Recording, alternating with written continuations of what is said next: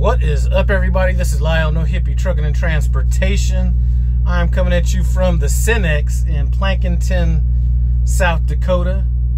I-90 exit 310. We're about 25 miles east of a Love's back there. If you happen to like Love's, there's a nice place for you. But this place here, I'm gonna tell you, I don't see this place running out of any parking anytime soon. But just wanted to touch base real quick. I did something the other day that I am never gonna do again unless I can't even see a reason to do it. I'll just eat up them hours. But before I get to that, you know, the last video I did, I was about to deliver in Centralia, Washington. I said that I was gonna send a message to my fleet manager and have him either pre-plan me or give me an idea where I had to deadhead to before he left on Friday. So, boom! He came back with the pre-plan 14 hours before my drop. It was going to be a drop-and hook load picking up from a cold storage in Richland, Washington, going to Wyoming, Michigan, which is basically Grand Rapids, Michigan. It was a drop-and hook. Get there when I get there. The load was already ready. And the one day these fools take forever to unload me at that UNFI in Centralia was that day. So, didn't get the load as quick as I wanted to, but nevertheless was able to get it and move it forward a little bit. Not as much as I wanted to, but let's talk about what I'm not going to do again. You know, once I got done dropping my load, you know, I looked at different routes to get to Richland, Washington, and, you know, there was a route that was you know, basically all highway, and there was another route that basically it was US 12, and basically that cuts between Chehalis, or however you pronounce that, Washington, and Yakima, Washington. Cut about 60-70 miles off the trip. And I was thinking, it's summer, how bad could it be? I'm empty. Let's just go ahead and do that. Mistake right there. I don't care if I was empty, none of that stuff. See, I'm not no real driver. I really don't like driving all that much. And that was some damn driving right there. You know, that wasn't no sit back and relax and just chill out. That was, you know, ups and downs and curves. I think they had a downgrade out there. It was like 10%. And I'm talking about some hairpin curves on that thing. So I'll eat the 60 miles next time. That was not worth it. So anyway, I get out to the cold storage place. Very efficient. I really like that place. Get out there, get my load. Outside of live load calls taking forever to answer the damn phone, it was a pretty smooth transaction. But got the load. I wanted to run my clock out as much as possible, but there was oh, you know what? I hit my first rest area in a long time.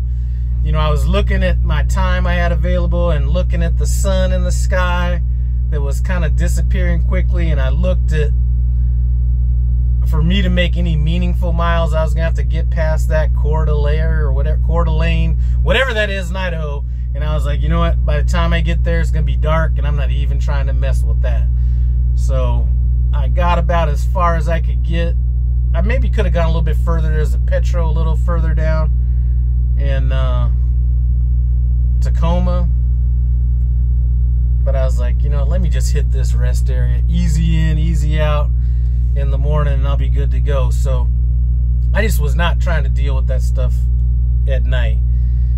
And after that, my next 2 drive shifts, which includes this one right here, has been some real driving, messing with all these North Dakota, South Dakota mountains and all this stuff. I do need to give a shout out to my boy Terry over at Tim Travels. When I was telling him I was debating between taking 94 all the way across to, like, you know, that Milwaukee area, and then down around Chicago and all that, Gary, you know, that loop around there, or just taking 90, which kind of went down a little bit further south, but did about the same thing. He informed me of another shortcut, and I was hesitant to take it. after that one in Washington. But basically said, Lyle, just get on, you know, where 90 and 94 split off. Take the 90. You're going to go down about 50 miles. You're going to pass up a Love's. And then Battle of Bighorn area, something like that. There is the 212 that will cut the corner off of that 90 and save you about 60 miles. Now, it wasn't as easy as I wanted it to be. You know, like I said, I've been wanting to do some casual driving, but it did save me about 60 miles, or 60 miles, maybe about 30 minutes. So good to go on that. I've been running my clock down. By the time I deliver this load, I'm looking at my 70-hour clock.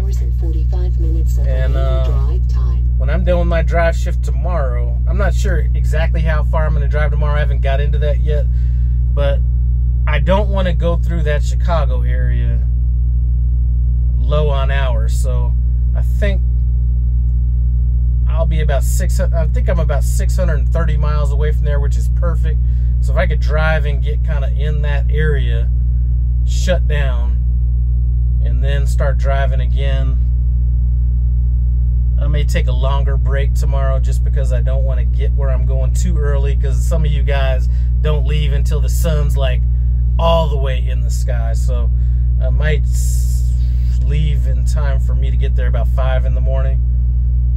So I'm not sure what time that's going to have me leaving, but I just don't want to go through Chicago in the day. So that's my thoughts on it. I'm checking my hours. I'm probably going to have about 3 extra hours on my 70 when I deliver, somewhere in there. So I might get a chance to chill a little bit, because I've been running and gunning, but really didn't have much to say about anything specific. Just wanted to let you guys know, because I think somebody did leave a comment that I wasn't going to get a load since it was weekend and that kind of stuff. So things panned out better than I thought. Anyway, I appreciate you guys stopping by No Hippie Trucking and Transportation. As always, comment, subscribe, and I'm out.